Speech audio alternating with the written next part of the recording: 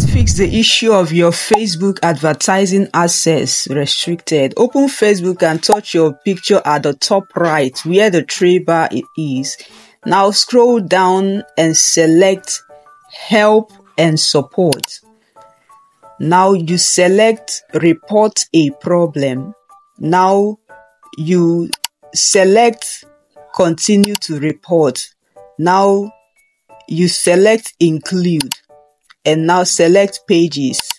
Now type what the problem you want to report is all about. Look at it on the screen. Now scroll down and upload image of the complaint you have.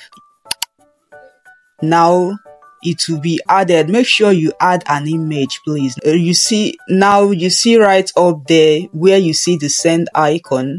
You send the message to Facebook and expect a response within 24 hours time.